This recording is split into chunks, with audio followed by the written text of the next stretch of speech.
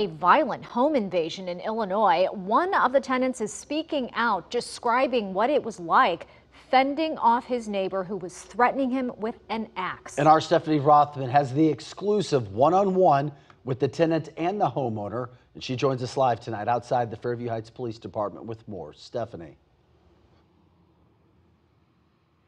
On Thursday, we first told you new details about this home invasion, but then the scars were too fresh for both of them to speak about this. Yet, now tonight we have new information from the people that lived through it all.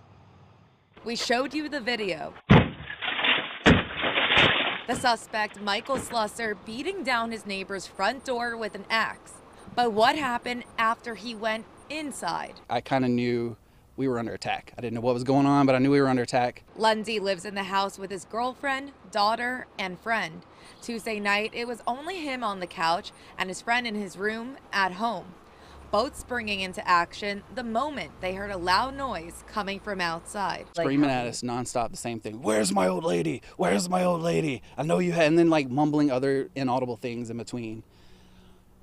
And we started threatening him with the weapons we had, and he left. Thankfully, his 7-year-old daughter and her mom were not home. My daughter would be traumatized. She's the sweetest little thing. Like, all she cares about is puppies and kitties and rainbows. She's never seen violence like that ever. Like, we keep that kind of stuff away from her. Just so for her to see that, I just don't even know what it could have done to her.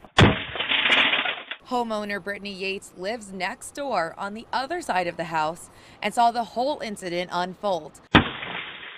On the very same Ring camera, police used to identify him before making the arrest the next day. We were on the phone with 911 and we were coming over here to try to stop what was ever occurring. But by the time we had gotten out here, we had seen him retreat toward his house. Her neighbor, who she almost hired to do yard work for her, now faces multiple charges, including aggravated stalking and criminal damage. The whole ordeal was really frightening. I never imagined it would ever get this, violent, but it has, and it's all been unprovoked.